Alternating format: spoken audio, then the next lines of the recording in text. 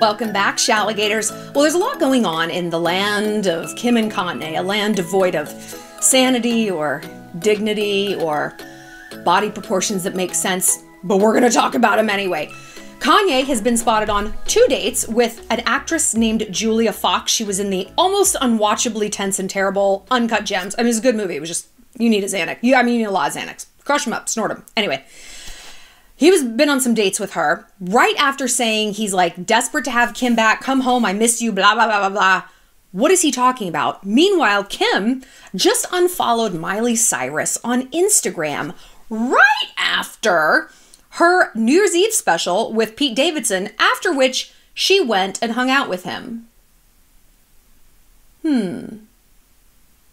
What could be going on?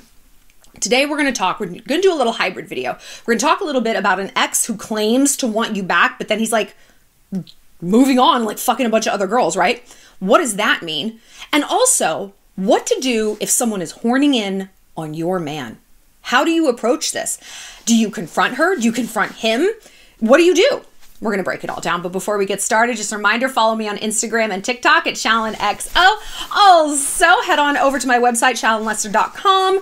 If you want to submit a question to me, get a little one-on-one help, I'm here for you. And if you want a video for yourself, a little personalized video, and you live in the US, head over to cameo.com. Or if you live outside the US, go to Memo, M-E-M-M-O. And I got you, girl. It's a great present, little pep talk, whatever you might need me for. I'm here. Okay, so let's see. Kanye and Julia Fox, they were spotted out on 2 dates in Miami. So Julia Fox, because a lot of you guys are like, who is she? She was in that movie with Adam Sandler, Uncut Gems, and she plays like the mistress of Adam Sandler, who's Howie. He's this like jewelry dealer. Anyway, and in real life, I guess she used to be a dominatrix. She comes across as a little, how do we say this politely? Trashy. I'm sorry. She just does. It's like, it's not what she's wearing. It's just, you can just kind of sense it when you see it. And she seems a little like street, you know? She's recently was in the news because she was talking a whole bunch on Instagram about her deadbeat baby daddy. And have you seen this guy? I don't know if she has a Brooklyn accent, but have you seen this guy out at strip clubs and, you know, not taking care of his kid and blah, blah, blah, blah, blah. So she's one of those who like airs the dirtiest of dirty laundries. That to me is very like ghetto, you know? It's very, ugh. Anyway. Kanye was drawn in by this. I mean, she's got a fat ass and big boobs, and that takes you a long way with most dudes. So they were spotted out on 2 dates, and he's been out on dates with quite a few women lately. I mean, I think it's like number 4. And in between all of these dates, and there's usually never more than 1 or 2, because how many hours would you want to spend at a table with Kanye West? I don't know. Some of you guys are like, he's a genius. I love him. I think his clothes are stupid, and I think his music is now stupid. It didn't used to be stupid. It used to be great. And now I listen to it, I'm like, this is like Ross's music on Friends. Like, what am I listening to? But that's my opinion, right? So the world is made up of different opinions. But in between all of these dates with like models and who even knows, he's like begging Kim to come back to him.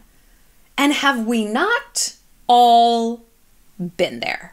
An ex who's like, I miss you, I love you. Weren't you fucking that chick named Tawny 2 nights ago? Literally happened to me, and her name was Tawny. With an I. And so it's hard to know what a guy's intentions are. I mean, on one hand, it's like, well, if he's single, who can knock the hustle? Like, why shouldn't he be out there doing all the things a single man is doing? I have no claim to, you know, we're not together. He can do whatever he wants. But at the same time, he ain't walking in like he talks it. You want me back so bad, and yet you're boning half of Miami? Like, you're actively asking other women out on dates, and you wonder why I don't want to get back together with you. You wonder why I can't trust you. We've been there. What does this mean? Why does a guy do this? Simply put, he can't be alone. He can't be alone. Kanye does not seem like the kind of man who can govern his own life very well. Right? I don't know that he can like effectively go grocery shopping. And of course he's got assistants. He might not have to, but I think he is such, I mean, I think he's insane. And I think he's a narcissist. And people like that, like they need an audience. Like they need a constant audience to like get their self-esteem from and to feel relevant. Otherwise, they're like a tree falling in a forest. Does it even make a sound if no one's here to hear it? Like they can't abide that. One of my good friends, she recently went through a divorce, and her ex-husband, she thinks it happened like 2 months after they really called it quits. I think it happened like the day she said she wanted out, like way prior to the actual split. He started, New Year, same earring. Bullshit. Fuck. You know what? Talk about gems and uncut gems. You have one job. You just have to sit in my ear and not bother me while I'm filming. You can't do it. I was running errands all day. You had no problem. I sit down to film. Can't handle it. Anyway. So my friend, this dude, her ex-husband, started dating this chick he worked with. And they're in like hyper speed. Like meeting all the family and spending Christmas together. Now they're buying a house together. And it's been like 8-10 months or something like that. And my friend is like beside herself because she's like, this is just so crazy fast. And how has he moved on? I'm like, babe, he hasn't moved on. He can't be alone. There's a big difference. Big difference. He's like slotting her into wife role. It's like the lead actress dropped out. We start filming tomorrow. You there by the water fountain. Can you act? No? Fuck it. Come on. We just got to get you up on stage. That's what it feels like. When someone rushes something, they're not over it. They cannot be alone with their thoughts about how they ruined this relationship. So they have to bring someone in, a court jester, to distract them so that they don't have to sit with those icky feelings. They're wallpapering over the previous relationship, right? Let's not scrape anything off. Let's not just have bare walls. No. Just as quickly as possible, let's kind of pretend this never happened. It also means they have a very dim view of women. Like my friend's husband, he wants a sock folder and a laundry doer and a kid's lunch maker and a dog walker. He wants basically a free servant. Don't we all, bitch? By the way, if you ever watch this, you have too many teeth. Like way too many. You look like a fucking tooth clown. I don't know what a tooth clown is either, but it's you. Anyway. So when we look at it from that purview, when we step back, it's like, okay, he can't be alone. He has no real respect for women, and he's not over our relationship. How much do I miss this man? What kind of man am I chasing? Is this someone I need to waste any time trying to unravel his motives? Because he's a tooth clown. So that is what I think is going on with Kim and Kanye, you know, and I don't think that warranted a whole video, so I'm stitching these two topics together. So I want to move on to Kim and Pete.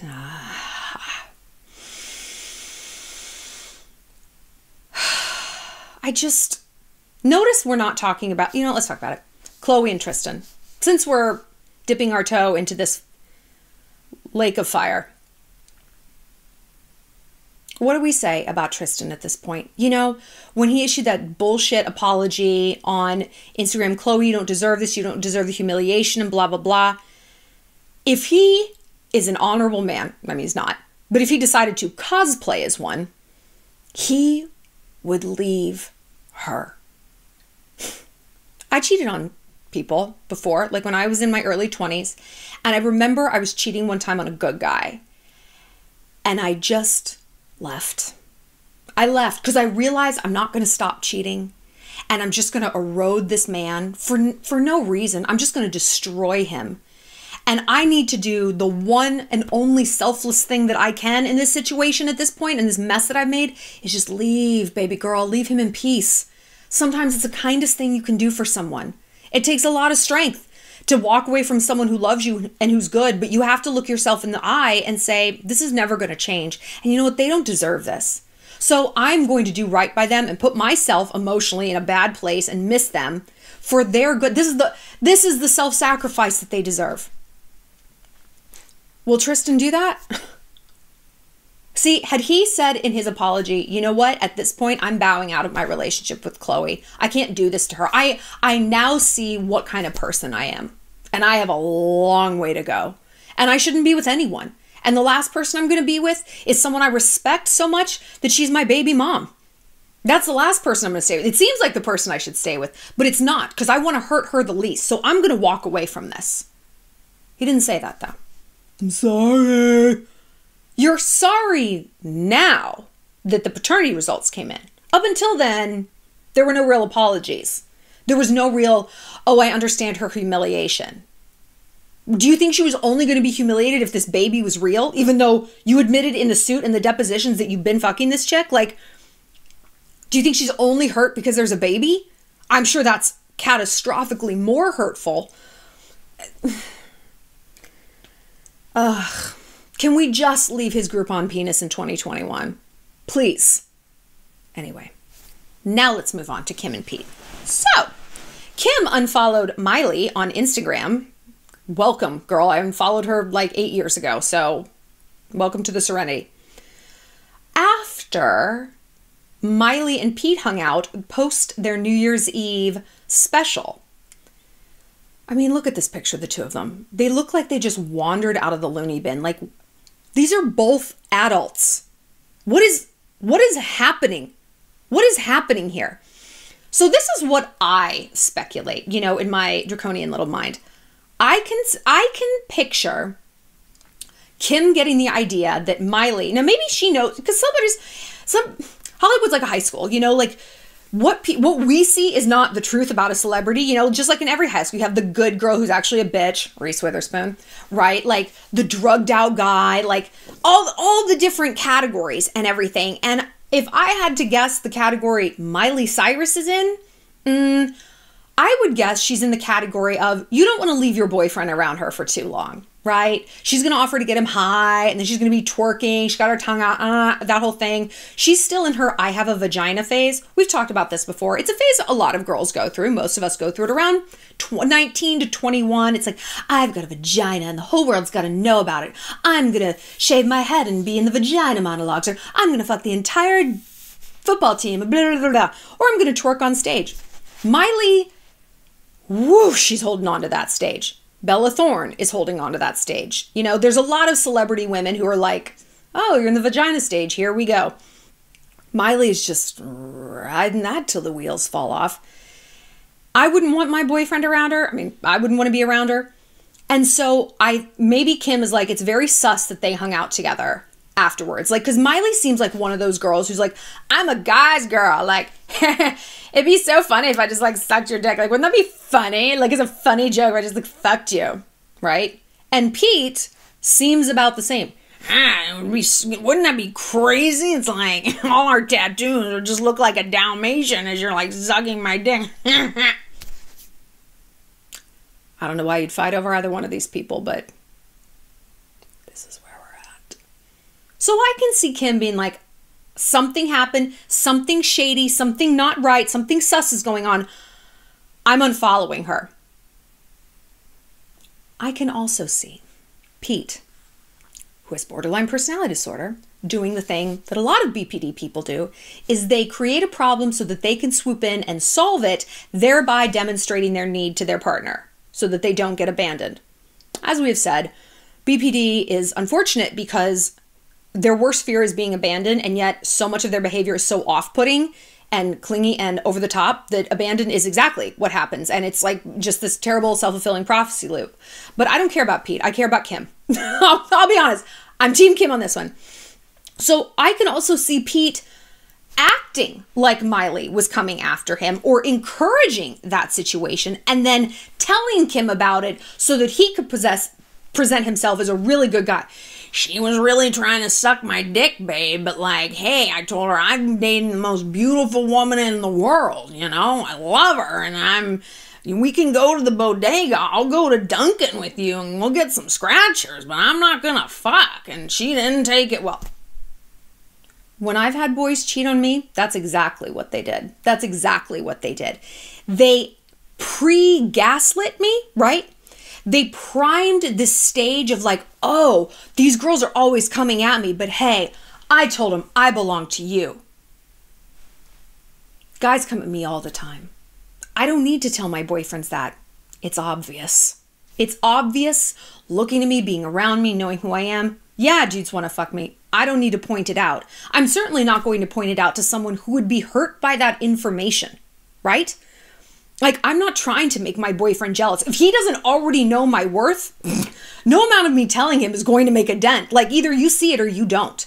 So maybe that's something Pete is doing. Maybe not. I don't know. But let's talk about what to do when a girl is coming for your man. Because...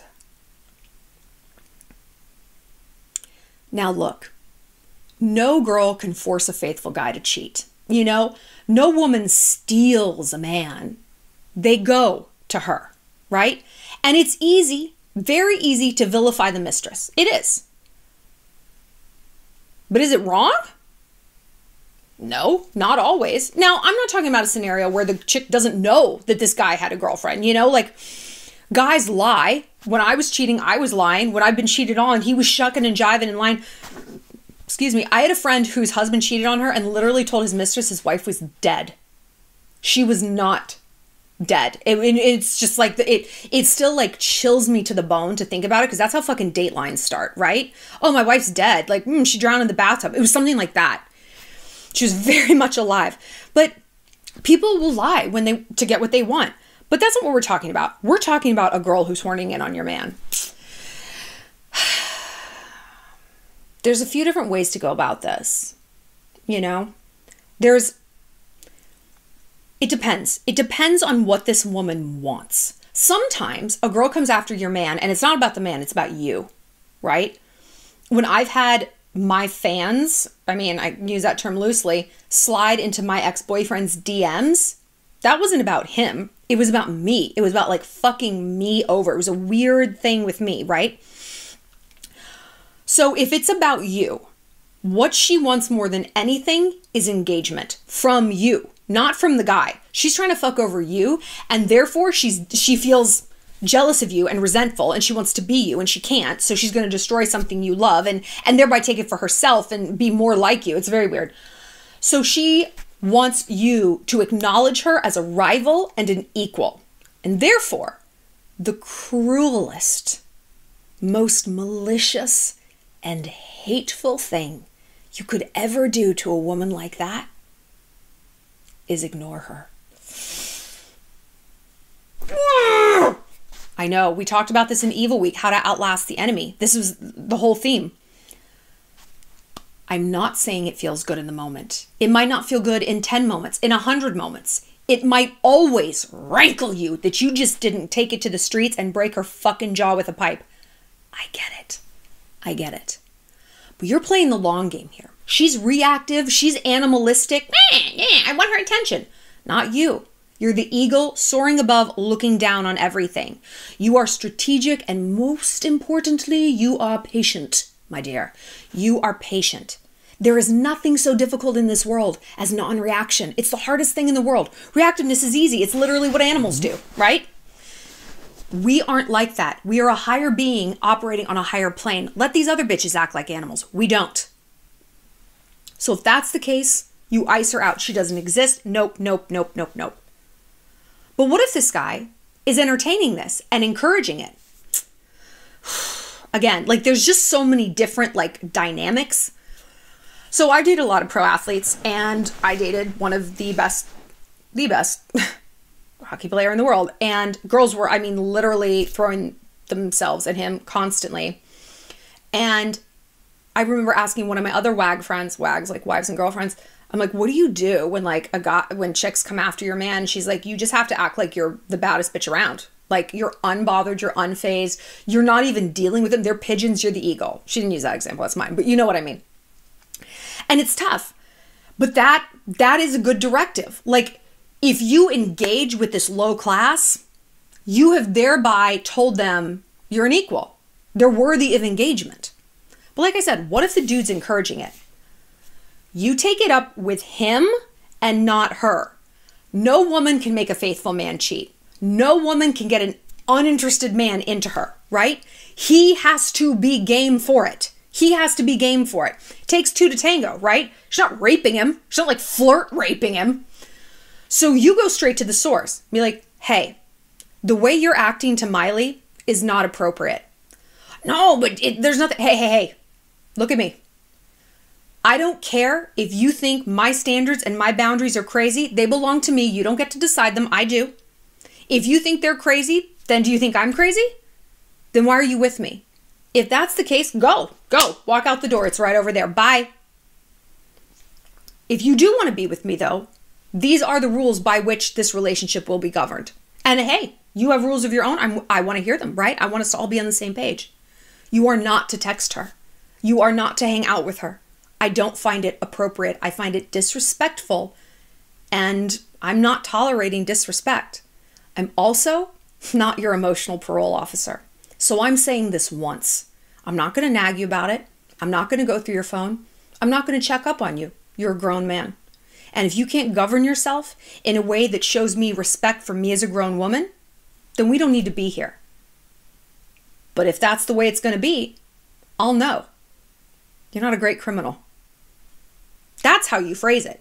These are my standards. Meet them or get the fuck out. And you need to know how he reacts. If he comes back gaslighting you, you're being crazy. She's just a friend from work. She just came over. That's some data. That's some data. We know about gaslighters, right? If he comes back and is like, babe, there's nothing going on, but you're right. No, you're right. You're right. I can see, I wouldn't want you hanging out with Ryan Seacrest. Why did I come up with Ryan Seacrest? I was just thinking New Year's Eve.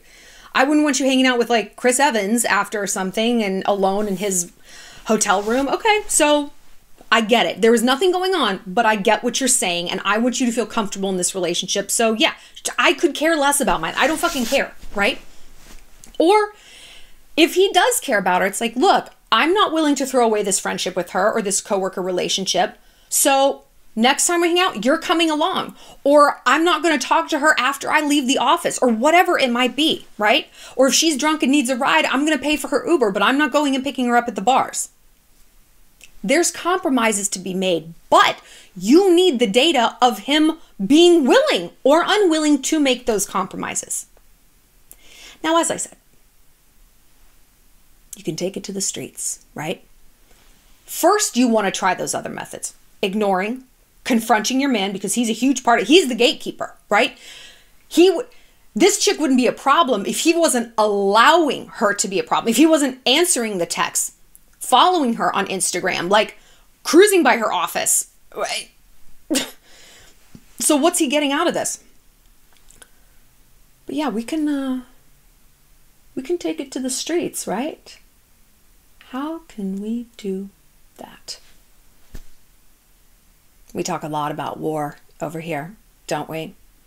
And what is worth fighting for more than territory? Whether you're talking about a patch of farmland or a man. Same thing, right? Wars are fought over land. And I will fight as many wars as I have to defend what belongs to me. Now, I say that. But I also think, I will say it once to the guy. You don't respect me. You gaslight me. You tell me I'm being crazy. You refuse to back down. Bye. Because you know what? When I was cheating on someone and he had that conversation with me, I didn't back down either. Because I was cheating. And because I didn't want to give up my side piece. So I was gaslighting him and I was carrying on doing whatever I wanted to do because I was 24 and an asshole. But I've learned from it. And it's helped me see that evil in other people. You know, it takes a thief to catch a thief. So what if we want to take it to the streets and we want to confront her? I'm thinking this through in real time. If your aims be dark as night, fall like a thunderbolt. Who said that? Sun Tzu, Art of War. A better way to say this is, if someone attacks you, your response should be so overwhelming they're afraid to ever attack you again. Now, it's easy to take what I believe is the coward's way out. A text, a DM, an email. If you're going to send something digitally, make it from a lawyer, okay? I believe in confronting people IRL as much as possible. Why? Because it's going to scare the living shit out of them. If they think you are bold enough to walk up to them at a party and be like, can you get your fucking tongue out of my boyfriend's ear, you herpes-riddled skank? There's no telling what else you're capable of. It shows you're not afraid to fight. It's like the haka. Like, it shows this is my war dance. I will come up to you. I'm not going to do it in secret. I'm not going to keep our business private. Because people like this, they prey on us being too high on the high road. When they go low, I go even lower. I don't fucking think so. If I get into war mode and I'm like, no, I'm defending this and I'm shutting this bitch down, I do it in a big, big way. One of the reasons public humiliation works so well is because so many of these girls, they do this for fun. They do this to like get their ego needs met.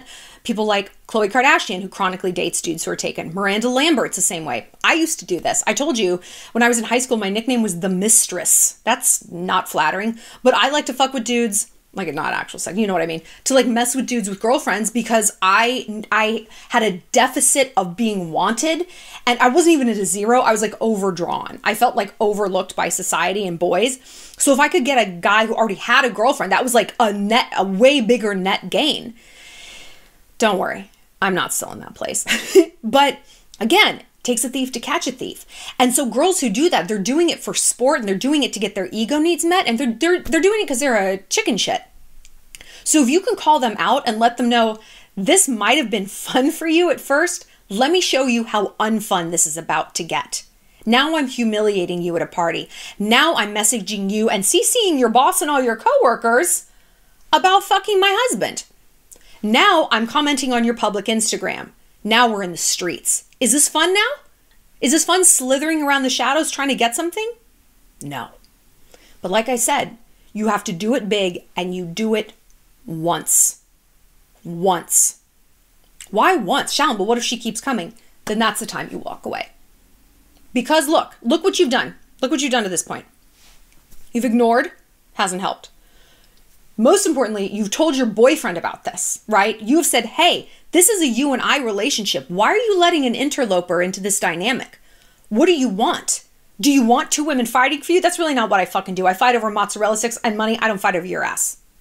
Then you've tried to take it to her. If none of these avenues are yielding an end to the problem, your boyfriend is the problem, right? It's actually not the girl. It's your boyfriend.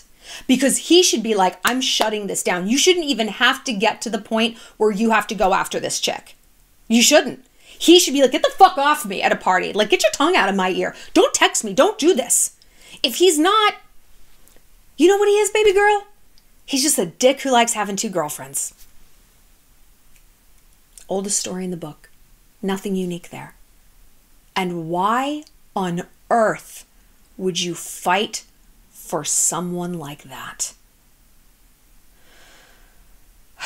I know it's easy. I know it's easier said. Like you can think it and you can know it. As I'm saying this, you're like, I know that, but I don't feel it. You don't have to feel it right this second. I know.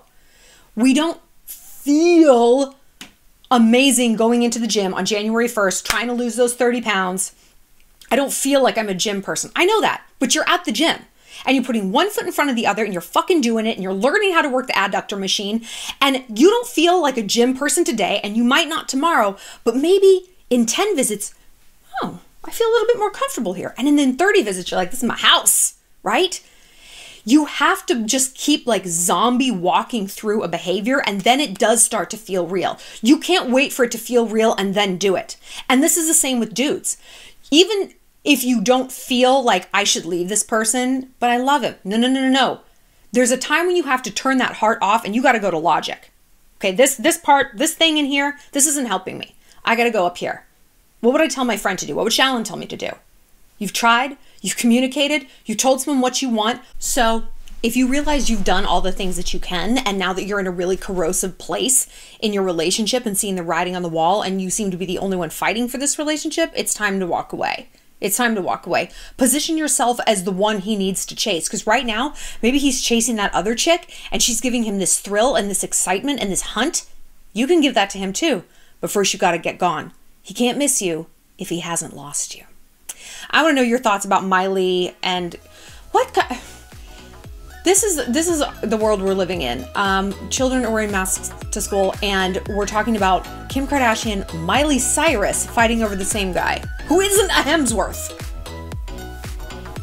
What a time to be alive. We're going to be back in a few days with some more videos. I swear to God, I'll look better. I'm so sorry. I look horrible.